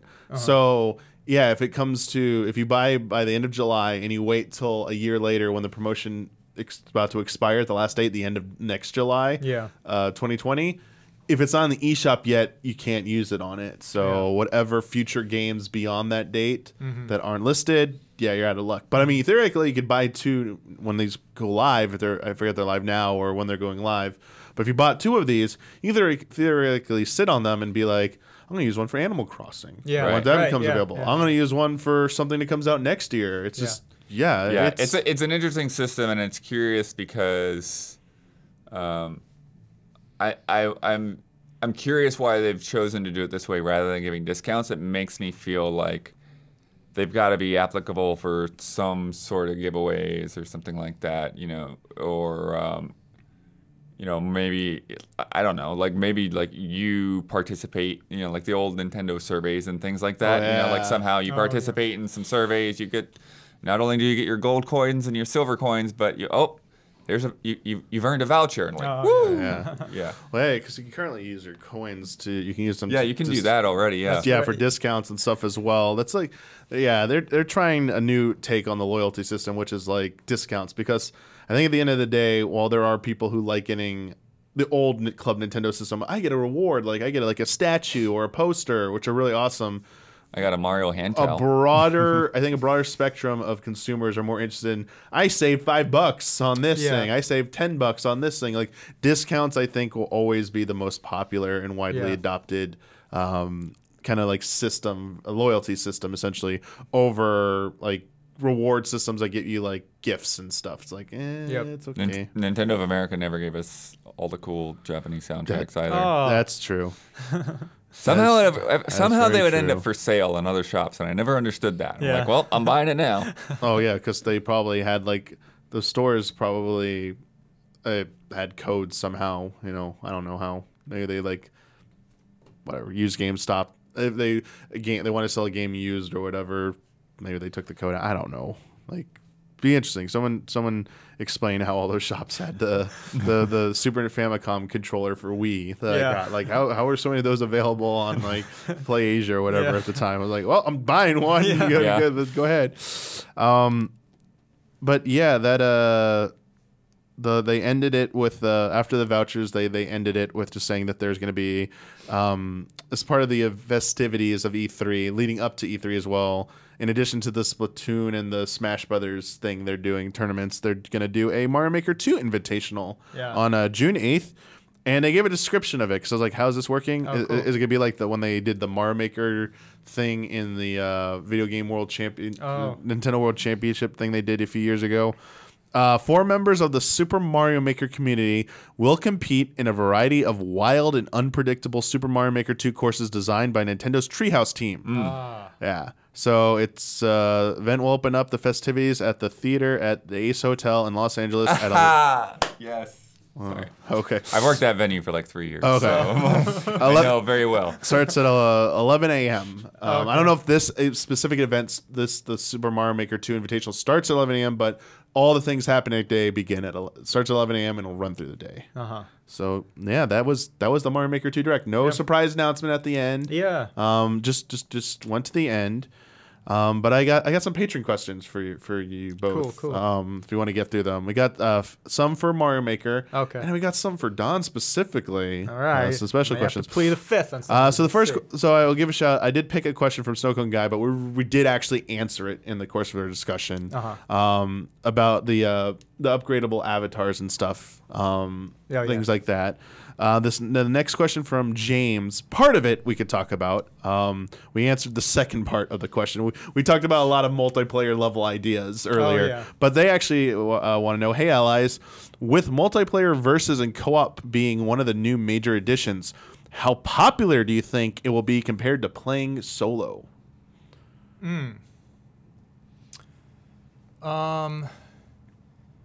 In terms of like building people playing, playing, I think like it'll be quite popular for playing. Yeah. I think because it's instantly fun. Who knows? Building it'll be interesting. I think it's harder in a lot of ways because it's harder to think about in many ways, and we don't have like the same like depth of experience and knowledge because there haven't been, you know, like competitive multiplayer Mario games like in the same way as single player, right? So we don't have just a whole bunch of ideas already in our minds of like, oh, and this is a cool thing to do in this level and stuff, you know? So I have a feeling like there won't be a massive amount of levels being created compared to the single-player ones, but I think the mode to play it is going to be great. I think, like, here, like, for Easy Allies, we're going to have a blast with it, you know? Like, groups of friends are going to have a lot of fun with the mode, you know? I feel like Mario Maker 2 can make up, like, a whole month of group streams. Oh, dude, at least. It feels like it now, especially. What do you think, Blood? Yeah, Blood. Oh, I like how popular one will be over the other. I think that most people will probably still gravitate towards single player. But yeah, what like new Super Mario Brothers Wii was like incredibly popular, right? And I'm curious how much multiplayer went into those. I remember we played through that with friends like over Thanksgiving. Like we pretty much like went through that whole game. Oh, yeah. But I think they could keep help incentivize people to play the playing part of it, to play multiplayer, whether it's versus or co-op. They could do something like weeklies or dailies, essentially. Right. Challenges that you have to fulfill, like complete one versus stage or win a versus stage or something, where you earn coins, which you can spend on the costume stuff. Oh, like yeah. I feel like if they could tie it into a system like that, they could incentivize people to keep playing. And maybe they have like seasonal things like, like this month we're doing like a whatever, like a Mario like Tanuki theme outfit. You can only get like this week if you know you get enough coins or whatever, or something like that. I think they could do it, but I do think at the end of the day, just by the nature of it, solo will be the most popular. Yeah. But I do see there's a way to keep the multiplayer stuff like going very strong for a long time. But it is, I think it's a little bit on Nintendo. I think early on it'll be really popular. Yeah. But if they don't give it any additional support, it will dwindle much. Like the solo will remain pretty stable, but I think the multiplayer will die off much faster. Yeah. Yeah. A fun one, Okay. because I did kind of allude to it. This comes from Botox Games. Cool. On the Style Select screen, 3D World is listed under Extra Game Styles and includes a clear extra space next to it. yeah. They mentioned how switching from any other style to 3D World erases all progress, essentially making it entirely unique. Do you think they could have another one hidden, or maybe one that they'll add as free as DLC, whether free or not DLC later on? They'd love to see Yoshi's Island personally. So that blank space, Yeah. What do you want, and what do you think they're gonna do with that? I mean, I think Yoshi's Island is a good pick because this whole thing with that gap being different, right, is that like you can't like mix things up. And Yoshi's Island is a very Super different, distinct art style. That would not- yeah. Well, not just the art style, And but like a just lot the of mechanics eggs and everything. Oh Yeah. like the shoot. Yeah. It would have to be its own thing for sure. I would love but that, like dude. similarly, like there's so many different things that you could do with Galaxy. Although I'm not sure if like, you know, Galaxy would be too crazy. Galaxy would be limited in the same way they're limiting 3D, Right, I guess, yeah. which would be It'd interesting. be sort of this weird 2D-ish right. variant of Galaxy. I do think that Odyssey, you know, has a pretty good shot at it. I think that there's enough like different, you know, additional like environments and things in there that could work. There's a lot of mechanics within those environments that could work. And so like having the 2D Odyssey themed levels, I really don't expect any kind of like Mario Land 2 or anything like that. I love the idea of Yoshi's Island, but Damiani, you had a great idea. I don't think this was original. I know what you're gonna say, but it wasn't my idea. Someone else on a earlier, older episode of Friend Code wrote it in when we were originally speculating about this. I think it would be fabulous. What is it? Paper Mario. Yes. Paper Mario. Paper Mario would be sick. Yeah, when we read that question, like whatever episode it was, I think Kyle was with us. We were just like, oh, yes, so That would be good. super That fun. absolutely would have to be its own rule set Absolutely, for sure. yeah. It would be incredible. I think besides Odyssey, the most obvious one I think is Super Mario 64. Oh, really? Yeah. Okay. I think they could add there are certain things they could add to that that would keep it separate. But it would just be a 2D version still though, right? Like You're saying? Yeah, I guess, but I mean, like, yeah, like, if you keep it 2D, I guess that's different. That's what I don't. Yeah, I was trying to think of like Wing Cap. Obviously, is flying. Metal Mario, Invisible Mario could be a thing that they do. A lot of the power ups, I think would work good in a 2D setting. Is still like what I was wonder, saying with the like, cloud suit from Galaxy. The cloud like suit. I feel like because it could be 3D as well. Like I mean, I guess I thought it was originally. I thought it was next to 3D World because that one might work with that one as well. Like yeah. And I would say Super Mario 64 could work because it could have like things rolling at you in the screen because they do have like boulders. They have like the rolling platforms that like could roll in and out of the screen that or from like the desert stage inside the pyramid. There are these things that spin around it. You'll get squashed by them if you don't jump over them. They could come out of the background into the foreground, or it could roll back and forth on the side like that, something like that. The poles. Yeah. They could do something with that. It would be cool, but boy, it would be cruel also because you just want it to be a 3D Mario Maker. Then you just I want kind of 64. do wonder though if is 64 simple enough that it could be. I think like it could a 3D be, tutorial. but it would have to be its own game it'd be almost. Like so I don't think there would different, be a mode in this because I mean I was dreaming of them making since the first one. I was hoping they would do like a 64 style 3D, which is like kind of low res textures, but make it a 3D Mario Maker and simple in the same way 64 was. You know you could design levels in there, but to do it as a 2D version with 3D backgrounds, kind of like how they're doing for 3D World, I don't know. This was also written into us as a suggestion, and I think it would also, even though it's 2D, it would have to probably be its own rule set because one, just different aspects of the sizes of things. Either Super Mario Land or Super Mario Land 2 6 golden coins. Right. You're saying like I would think that it would. Well, Game Boy, basically Game Boy style graphics. That'd be Game neat. Boy. So likely. That'd be kind of neat. Land would be really That'd be a hard big to pull surprise. off, I think, because those, like, they were very much in a transitional phase to where it still looked very much like a Game & Watch game. Yeah. When I was capturing Game Boy games a couple months ago, it was just like the night and day of Land to Land 2. Whereas like Land 3 still looked a lot like Mario Land 2. Because I know you said you don't think they're going to do this. Yeah, but, I mean, what would be weird is if potentially like Super Mario USA / Mario Brothers 2.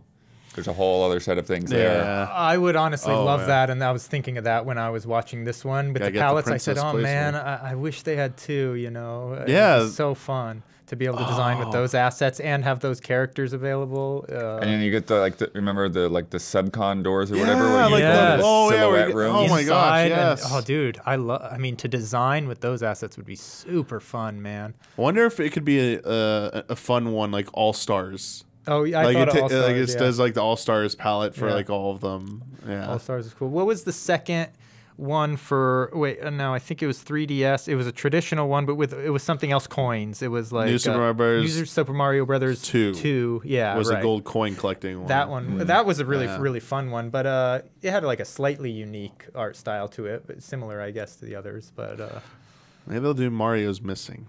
No, they dude, that's a neat that idea. one will definitely not be it. Dude, Make an adventure game style. dude, that'd be a neat idea. That would be really different. There you go. That's an exclusive. Mario is Missing, or Mario teaches. Mario teaches typing. You got a whole other issue there. Yeah. But I think honestly, Yoshi's Island or Paper Mario aesthetically would be like my most desirable choice. That would be incredible. Because 64 would honestly, I'd want a 3D Mario Maker at that point. Yeah, it's like, please it would be just give me cruel, 3D Mario man. Maker. You'd be looking at the background and saying, "Oh no!" Ouch. But Paper Mario would be incredible. But Yoshi's Island would really. I hadn't even considered that. That would be really sweet. Or our galaxy idea we were talking about on the stream about being able to manipulate gravity in multiple points and how the gravity, how strong or weak the gravity is. And some of the power-ups in that, I think, would translate cool the same way the cat suit. You know, I mean, I think, like, you know, the cloud suit with the 3 clouds you could generate and stuff. I think you'd also have to use a pointer. Or, I mean, you have to use motion because you can have the little blue stars you could grapple. To pull you along. Shake. Yeah, like I think it would have to be a separate set, so it also fit that it's a unique one that doesn't fit into any of the others as well. Dude, that'd be super cool. Yeah. All right, Don, I got 2 questions for you, not related to Mario Maker 2. One of them is a Mario Maker question. Okay. The first one's from Asbo. Basically, hey, allies, this will be my first time playing Mario Maker, and I'm really looking forward to it. What advice would a seasoned pro like Don give me? The advice, one of the simplest advice I would give to anyone that's just getting into it is when you're first designing your level, try to make the goal of it be that it's fun and not hard. Because I think a mistake a lot of people try to do right when they first start designing is they immediately try to make really challenging things. Which when you're designing it can be fun because you're testing it so much that, you get to be an expert at it. But then other people, it's not always that fun, you know what I mean? Because if it's just a difficult level that's not really well designed, it can feel just like a troll level, you know what I mean, often. And whereas if you're just trying to make it fun and not thinking of making it challenging at first, then you can layer on challenging elements to it as you continue to design. But you can also immediately get the satisfaction of sharing it with your friends, even locally as you're designing it, whatever the case may be, so that, you can enjoy that aspect of the game, because that's one of the funnest parts of the game is sharing it with people and getting their feedback and but a lot of times if you're just trying to make it challenging right out of the gate, you end up with levels that, because it's hard to make a really well designed challenging level, but it's easy to make like a level that just feels like a troll thing, so I would say when you're first designing, keep in mind that it doesn't need to be too hard at first, but you're trying to create elements within the level that are fun to do, platforming that's fun, just that makes you feel good. And then you can make it more complicated as you go. I don't know. That's the initial advice I would give to someone, because a lot of times I notice that people just start making crazy crap, like tons of enemies or just weird, hard jumps and this and that. And it's not always, as fun to share with people then when it's like that. I feel like, that's good advice, Don. Because I feel like if you're even going to try and attempt to make a hard level, it still needs to be fun while also being hard. So learn how to make a fun level and first. build up from there. Yeah. Really good advice. Yeah. I like that, Don. Cool. This last question from Rammer is about a game series Don really loves. Howdy, allies. This question is for Don. If you had the chance to revive the Wave Race franchise, oh, no. what would be some of your hopes and dreams for the game? Personally, I would love to see an open-world racing adventure game with a story arc involving the original Wave Race announcer. Thoughts, love, and respect. Oh, that's great. Wave Race 64, an official nominee to the EZA Hall of Greats. Man, I don't know if I have that many amazing original ideas for like what I do with Wave Race. There's a lot of things of just like the same thing, but obviously with this generation technology. But the one thing, that open world idea he had actually is something similar to an idea I had a little while ago that was inspired by Blood playing, which was it, where you're cruising across the whole entire country? The Crew, was it? Oh, Crew 2? Yeah, Crew 2. Yeah, they've got some boats in there. They had, they could have a region that could spread from the Gulf of Mexico around through the Caribbean, up around Florida, all the way up the Atlantic coast. There. Yeah, and it could maybe reach up to the northeast, and so it'd be huge. But yeah, it could be open, and all within there you could have mini challenges, mini courses, and everything. But it's all just cruise. You could cruise. You could find islands. You could find all kinds of stuff. So that was one idea that I think would open it up. Or even just like a chain of islands, just like there's a section of the Bahamas. And they wouldn't have to make it, that massive, right, exactly. If they set it, in a chain of Caribbean islands, that would be beautiful. And you could cruise within them and enter races freely as you like, open world style and stuff. I like this idea, Don.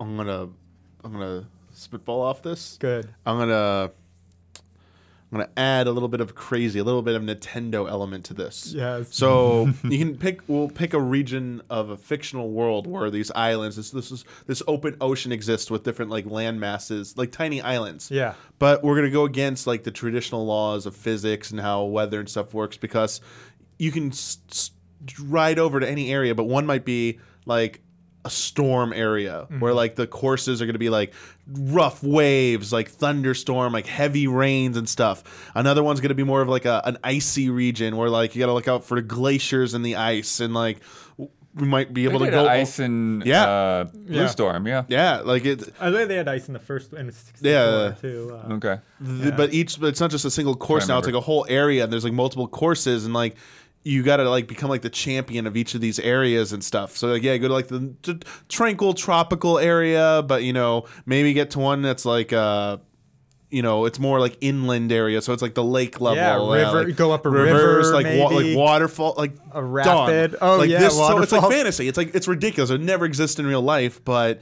that's what it is. It's all these fantastical looking environments. They start traditional looking, normal, and they just get more and more crazy and stuff. And yeah, it's about like those are like the cups. Like here's like the Thunder Cup, which is like in the thunderstorm area or whatever.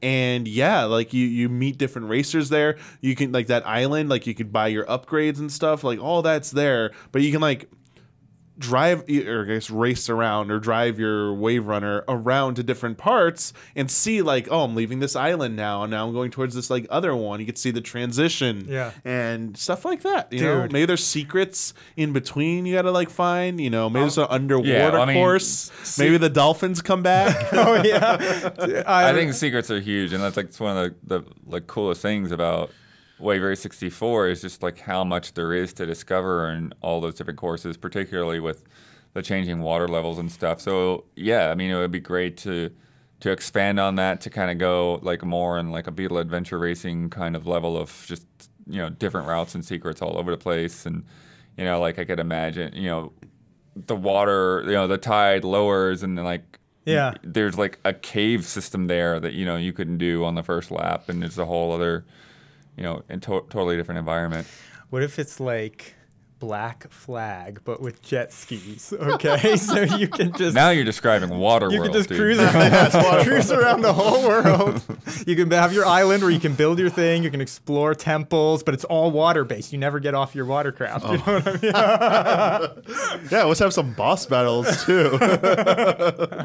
Yeah, how would those work and stuff? Jet Moto, the old franchise. Oh yeah, remember that one? That kind of did some insane. It was like Wave Race, but it was more like Kyle extreme. talked about that at length. Extreme. I think the thing that could help it is also looking at looking at another series you really love, Don, Trials. Yeah, like having because they always had like a separate score mode on top of like time, like the like place first and advance in the race. Here's also get a high score mode. I think they could like maybe fuse the two together, like by placing, but also like quick restarts, like checkpoints, like, oh, go back to that checkpoint, or just restart the map really easily. And like it's not just about like placing first, it's about like beating times as well to like, you know. Yeah, like, that's an interesting approach, actually, making it super challenging to areas that you do have to just continually restart checkpoints and stuff instead of just having it be a circuit with laps. That'd be really neat. 2D wave race, that could be interesting. Oh, they actually did it like 2D style that? Like Trials, you know what I mean? maybe that's what Trials needs to do for the next one, like Trials. Dude, that's not a Trials bad idea. Riptide. There you go. I'll give you your title. That is not a bad idea. Trials Riptide. Red Links. The Red Links. You can send the check. Oh man, that's a cool idea, actually. Yeah, level editor and that would be fun. But I think we all agree we'd like to see Wave Race come back. Yeah. Yes. Some form. Yes. And even if they did like something a little bit more simple, like indie style game that was like $29.99, $39.99. It wasn't a full price game, just to bring it back. I mean, there have been quite a few really pretty decent, like, you know, like wave racing games. The Riptide series, Riptide for sure, series, which are good, but it's just like, man, they just, none of them, they've a lot of good ones. Even the 3DS, what was the series of 3D wave racing? And they also did a snowmobile one that was like almost the same, but it was snow. I don't know for sure. But those were like pretty fun. What series was that? I'm trying. The name just slipped my mind. It was for 3DS. I think they had 2 wave racing sequels, and then they did a snowmobile one, which was really simple, but it was similar. Was it? That's older. It was, yeah, I'm surprised I forget that.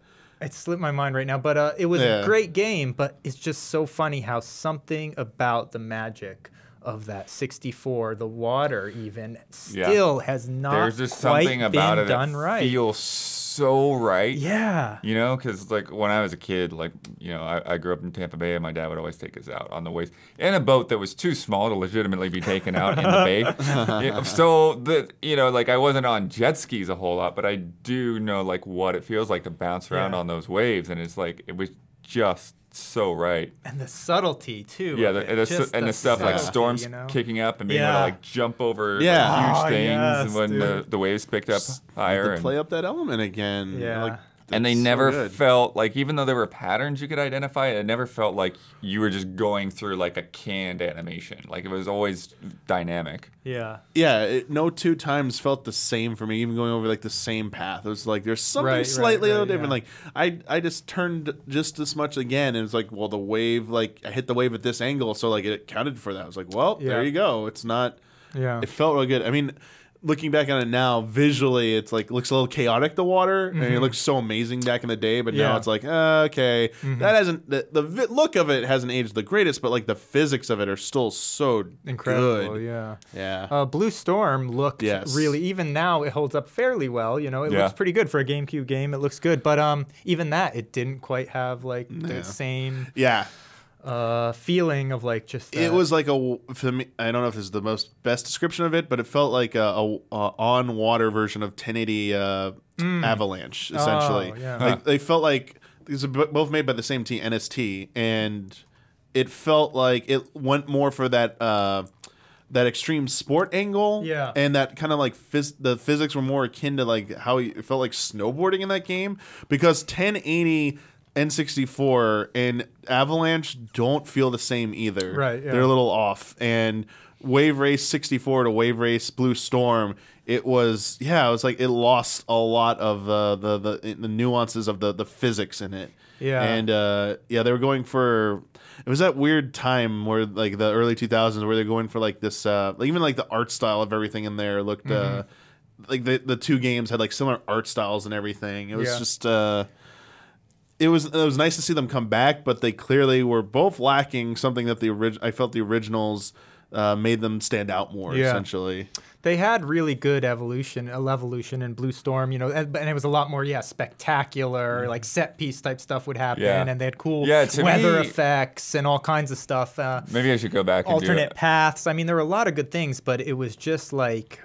It never quite had that same perfect. I thought to me the main issue with Blue Storm wasn't that it like felt that different, but it actually felt like it was almost like an HD remaster kind of approach. You know, it was like a lot of the same environments that they had just kind of like made look better for the GameCube, and so it sort of felt like you were just, you know, playing a remix version of it. I think I would. I feel like I want to replay it too, because two is pretty spectacular. I don't think I've touched it in maybe. I played it a ton when it came out. Yeah, I don't think I've touched it in this decade. It's pretty cool. Like you get like alternate paths, and you get like really cool weather effects, and like I said, really spectacular stuff with big giant waves and like.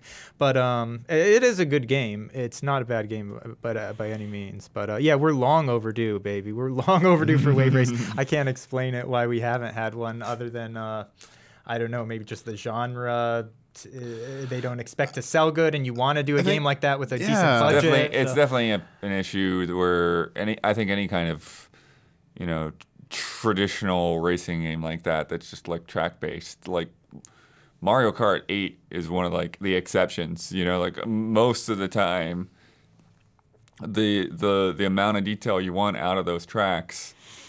People just look at a number of tracks and they're like, oh, that's not worth $60. I'm like, okay. Right, yeah. So like maybe Don, they need to like combine, like maybe they make a something called like Nintendo Extreme Sports or something, which has like Wave Race in there and 1080, and it's like you pick some of the popular characters. Well, from they had the wave racing in what was it, Resort? Wii Sports Resort. Yeah, that's what I'm getting at. It was like the game. It wasn't. It wasn't what you wanted it to be, but that was a great idea. But like they're worried that like these games can't justify it on their own. That's $60. Yeah. Put them together. You know, like you choose your mode or whatever. It's like I'm forgetting all their characters' names now, but you know, put them together and stuff, and like they can go into like the they can go do wave race. They can do. I'm trying to think of a third thing to throw in there that might make it like even more appealing, but at the very least put wave race and 1080 together again. Not again, put them together so we can play them again. The Wii Sports concept, if it wasn't necessarily tied to like motion controls, but if that concept of just having an island where you have various it's real pilot wing zone, not fake pilot wing.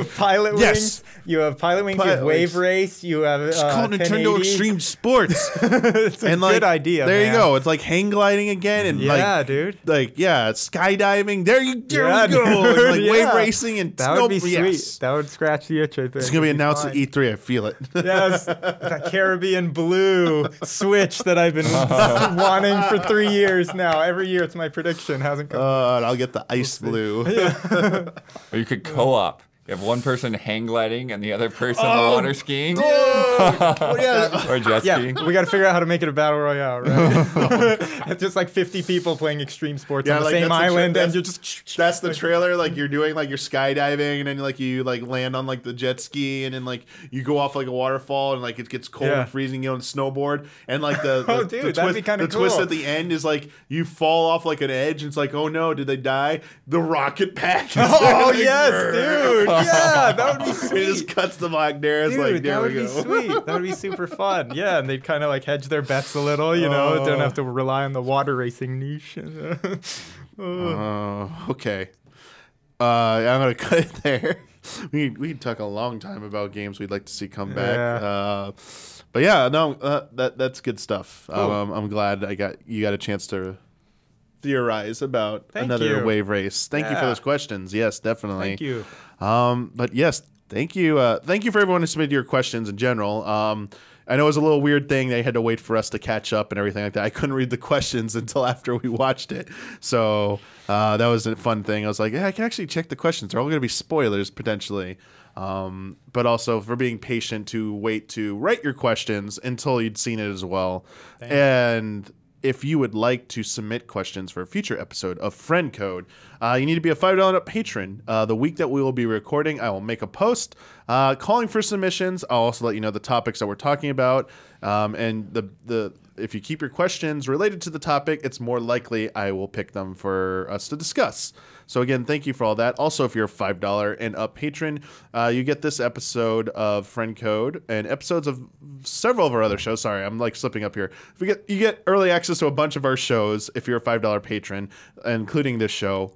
This one, actually, we're going to try and get up as soon as possible because it's right after a direct and it was big news. But traditionally, they go up on Sundays for patrons and Tuesdays for everybody else. So again, thank you for those of you who support us that way.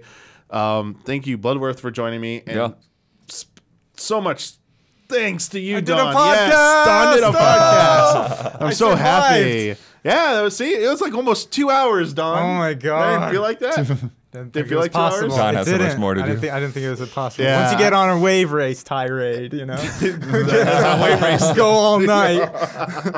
Thanks for having me, Damian. It was fun, man. This was really fun. Yeah, it was a pleasure. I was like, didn't even know we could talk about Mario Maker for that long. Yeah, it's like, that was cool. Good to know that when you bring someone passionate and very knowledgeable like Don on that, it can go that well. That was fun. But yeah, thank you both for joining me this late. And until next time, everybody, may the way of the hero lead to a new wave race. Oh!